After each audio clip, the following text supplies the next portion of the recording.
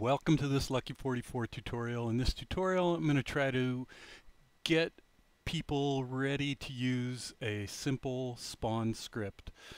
I'm going to do two parts. First part is you don't want to understand it, you just want to use it.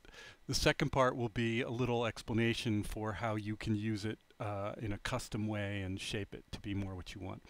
So here's my script that I'm going to use for this demonstration, and here are the assumptions here.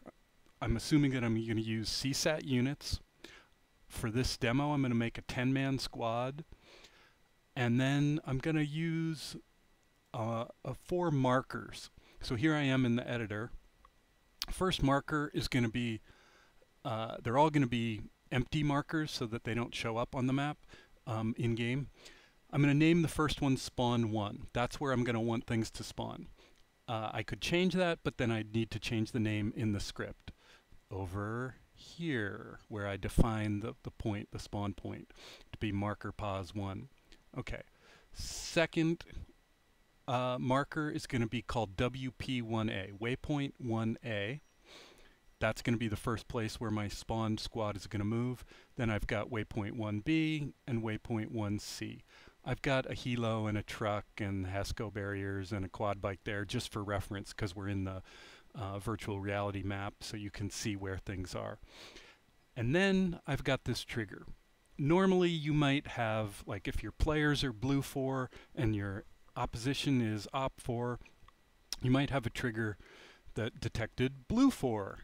But here I've got activation set to civilian. I could change that to blue 4. But because my player unit is a civilian, I've got it set like that. I've set the size and shape. This is just 10 meters by 3 meters, and it's a rectangle. I have no timeout or countdown.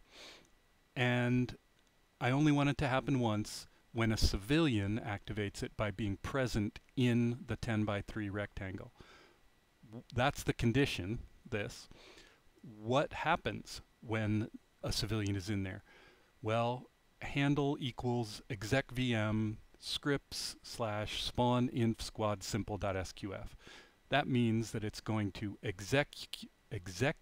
execute this script, which is found in my folder called scripts, which looks like this. Here's my mission folder. Here's the mission file, and I've got a little folder within it, and then there's my script to spawn the units in there. It's always a good idea to start your habits early, separate your scripts into a separate folder.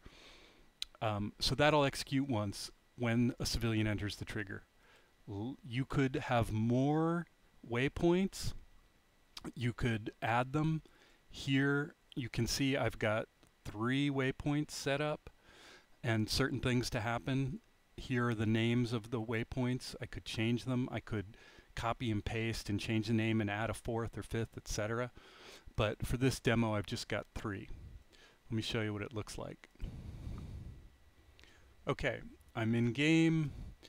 There's the quad bike. There's the HESCO barrier. I know that right in front of me is the rectangle.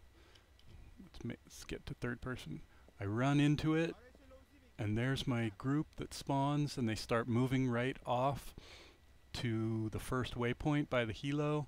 You can see there's some diversity to the group there, but I'm not going to tell you about that unless you watch the second part of the video. You got an RPG guy and an AR guy and some regular guys. Notice their behavior's changing now, and then the leader's moving off to the second waypoint. Won't tell you about the behavior in this video, and eventually they're going to move to the third waypoint. So that's it. This is the first part. Real simple. There you go.